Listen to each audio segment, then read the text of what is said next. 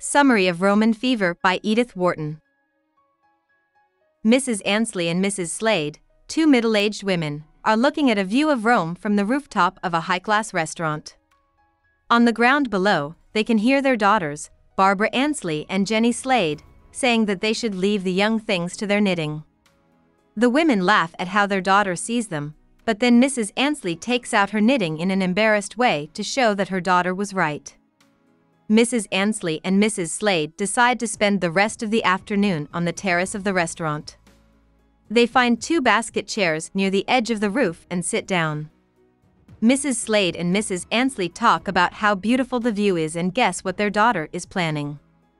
They think that Barbara and Jenny have been asked to fly to Tarquinia for the evening with two young Italian pilots. In her own time, Slade thinks about how Barbara, who is lively and interesting, is different from Jenny, who is more cautious and quiet. They both seem dull to her, so she is surprised that Ansley and her late husband Horace could have such a brilliant daughter. It makes Slade think of her late husband Delphin and the full and sometimes fancy life they had together before he died. It makes her miss her son, who died when he was young, and she wishes that her perfect daughter was more charming and lively, like Barbara Ansley.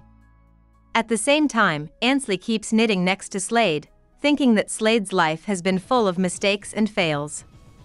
The two women are quiet as they think about their long-term bond and how they see each other. As the afternoon goes on, Ansley suggests that we go to the embassy to play cards. While she is thinking, Slade decides to stay on the terrace, and Ansley follows suit. Slade talks about how Rome has meant different things to different groups of American women, but she isn't really thinking about it. For their grandmothers, the city at night was scary because of the risk of Roman fever. On the other hand, when she and Ansley went to Rome together as young women, they were not afraid and even liked the feeling of danger that came with being out at night. Ansley doesn't respond to these words in a satisfactory way because she seems to be focused on her knitting, and Slade gets angry.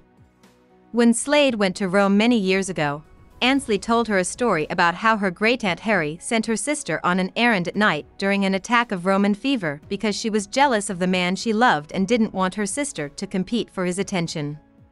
Harriet's sister got the fever and passed away because of it. This story makes Slade remember how Ansley got really sick after staying out late one night on a trip they took a long time ago to Rome, supposedly to see the sights. Slade keeps asking Ansley about her illness, but Ansley dodges the questions. Soon, Slade tells Ansley that she knows why she went out late the night before she got sick. Ansley got a love letter from Delphin, who was engaged to Slade at the time, telling her he loved her and wanted to meet up at the Colosseum. Ansley is shocked when Slade starts to quote from the letter. She is even more shocked when Slade says that she wrote the letter, not Delphin. In her speech, Slade says that Ansley's beauty and kindness made her feel threatened, and she was worried when she found out that Ansley loved Delphin. She says she wanted Ansley to get sick so that she would be out of the way, and she thought that the disappointment of not finding Delphin at the Colosseum would make her forget about her feelings for him. When Slade saw how upset Ansley was when she found out that Delphin's letter wasn't real, she told her in a mean way that she had laughed at the thought of Ansley waiting outside the Colosseum for someone who would never come. But after Slade says this, Ansley corrects her. He had already come to the Colosseum on the night suggested in the letter, so she doesn't have to wait for him. The letter from Slade had an answer from Ansley, who said she would meet him. She says she is shocked and hadn't thought about the chance that Ansley would answer the letter. Now it's getting dark outside. Ansley stands up to leave and says that the deck is too cold for her. She tells Slade she's sorry while she gets her things together. To which Slade replies, "I don't see why Ansley should feel sorry for me."